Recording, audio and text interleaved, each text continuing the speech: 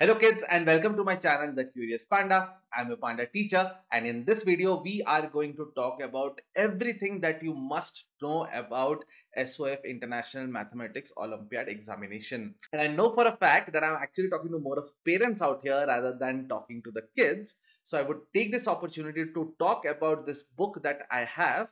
This book contains 18 previous year question paper with answer keys of International Mathematics Olympiad. If you want to purchase this book, you can scan the QR code over here through your Google Lens or any QR code scanning software that you have, or you can look for the same link out in the description box or in the pinned comments, and you can purchase this book at just rupees 89. Now that we are done with this, let's now discuss about SOF IMO Olympiad examination.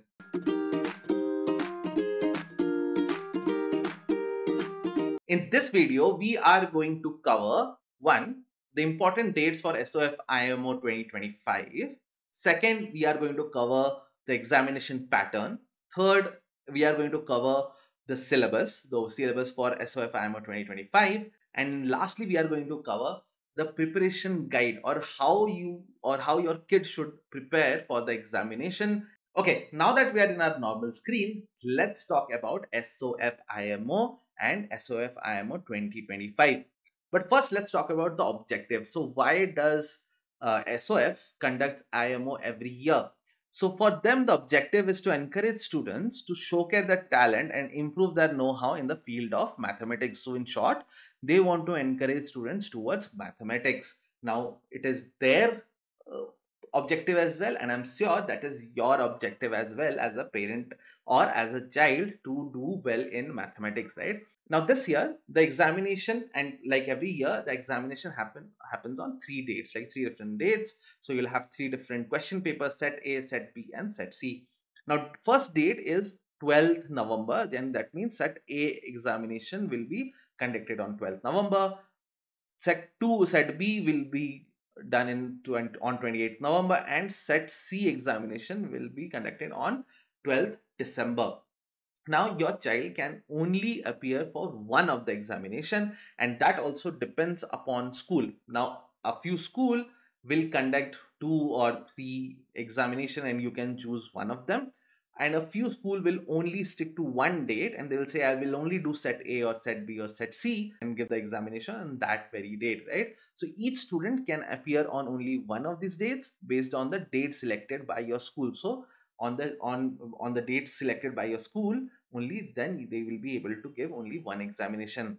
Now if your school, and I get this, I know people ask me a lot, is if your school is not conducting SOF IMO, then what to do? Then you'll have to call SOF, and then SOF will directly contact your school and try to convince them to conduct the Olympiad examination. And if they do not, then SOF will try to find out another way. They will tag you to some center, some coaching center, etc., etc., and then they will try and get the examination done for your child. But it is important for you to call SOF first. The numbers are given over here and the timing is Monday to Friday, 8:30 a.m. to 5:30 p.m. You can call SOF directly. Now let's go to the examination pattern, right? So the examination pattern is fixed for class 1 to 4, and the total number of questions that are going to be asked is 35, and time is going to be 1 hour. Now it's very important for you and your child to actually practice a lot of these examination in a time bound manner at home before they actually appear for the examination of the final examination, right? So there are 4 sections: logical reasoning, mathematical reasoning, everyday mathematics and achiever section. Number of question in logical reasoning is going to be 10 and marks are 1 mark each. Mostly pattern based question, very easy logical reasoning question. Again, this is not really time taking and it will be very easy for your child to actually answer this question.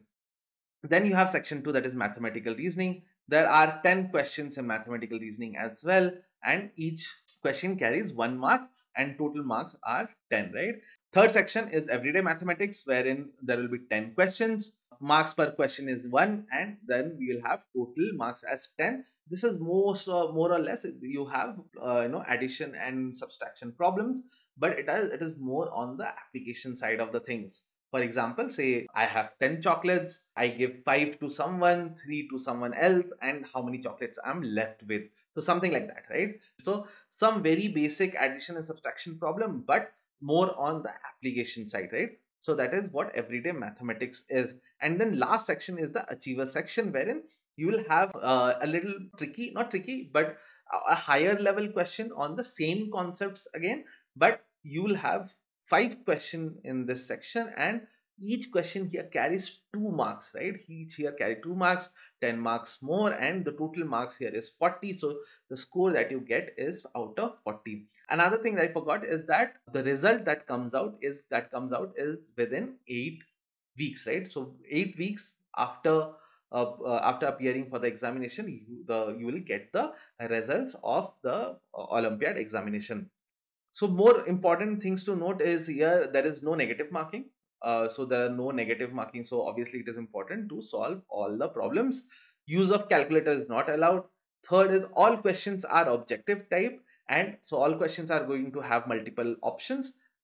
Your child will have to choose the correct option and will have to circle the OMR sheet. So OMR sheet will be given, and you will have to circle the OMR sheet, right? So that is the pattern of the examination.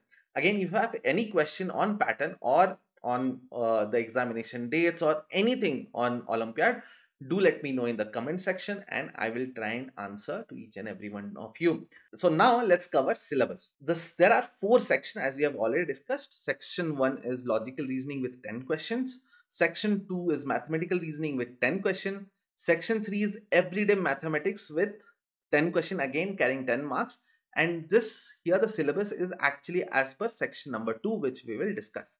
Section 4 is achiever section. Here higher order thinking question comes in, and the syllabus is again as per section number 2. So the syllabus doesn't change. So first in section 2 we'll have mathematical reasoning, that is few math question, aptitude kind of question, and section 3 will be more application based, more applied kind of question, that is everyday mathematics, and section 4 will have a higher order question, a higher level question, and that each question will carry 2 marks. You will have 5 questions there, right? So what is covered in logical reasoning, that is section 1.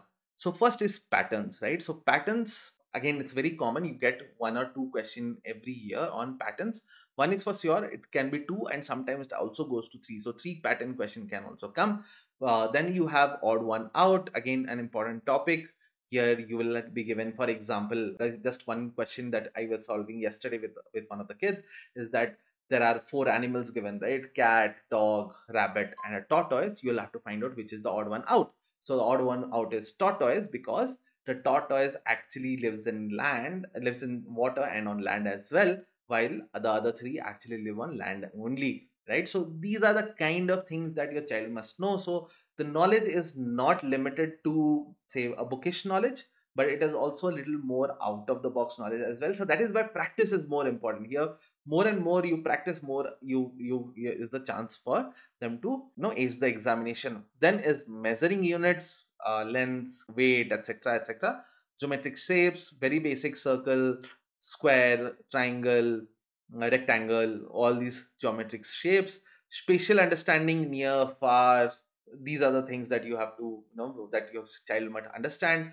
Grouping, so there will be some number of products given, you have to group the products. Analogy, ranking test, that you have to rank from 1 to 10 or something like that.